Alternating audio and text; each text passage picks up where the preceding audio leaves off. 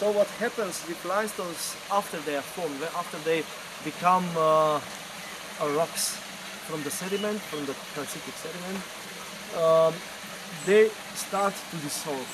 But they start to dissolve in a very special way. They don't dissolve like the whole rock, but they make channels inside of the big succession of big formation of the limestones, and they're caves. And this phenomenon is called karst. And what we see in this place is very special because we have unroofed cave. Before it was cave full of the water. What these caves are for? They are just basically their ways for the water, like channels for the water, underground water. You have different kind of porosity, and this is sometimes rocks, not limestones, but other rocks. They are like a sponge. They have water everywhere. But limestones, they're different. They have water in some fractures, and they join to bigger channels. And these channels are called karstic caves. If these limestones they are later uplifted, we can go inside of the caves.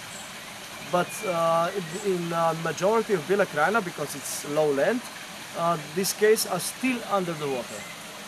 What we see here, it's probably the shortest river in the whole world, but it's for sure shortest in the Bela Krajina.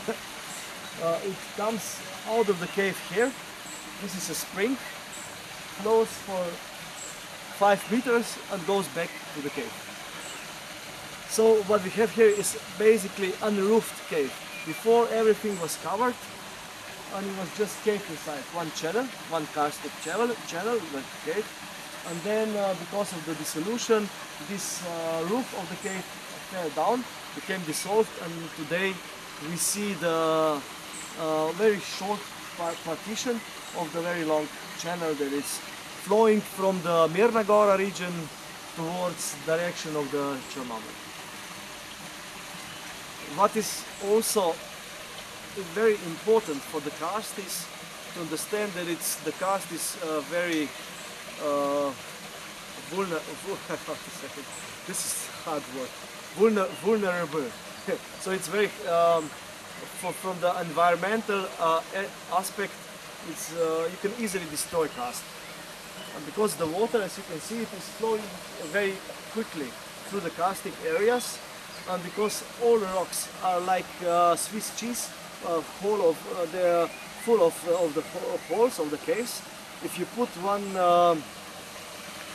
let's say one pollutant, one waste to one point, it very quickly spreads to the other parts of the region. And this is very important to understand for people to take care about the environment here in this region. Because we had this, this is not a nice story, it's actually quite a bad story. One factory here in Semic was during the communistic times was disposing some very toxic material in the karstic area, and in half of a year all the springs around the Semic were full of this waste and full of these acids. It's called PCB, one special thing for making some condensators, some electronic stuff, and all springs were polluted by this PCB. And the biggest spring, which is probably the nicest karstic spring in Bela Krajina, it's called Krupa. Spring was the most polluted river of the whole Yugoslavia at that time. Now, luckily, this PCB stuff was already washed away, so it's still inside of the water, but it's not so toxic anymore. But still, it's a very good example how really easily you can destroy the environment here in the karstic area. I think now the people there, they're getting used to this. They know that this environment is. They're getting used to these problematics. So they really start to take care. more about the caves and about the karstic area here in Bela Krajina. So we can go and take a look at the channel.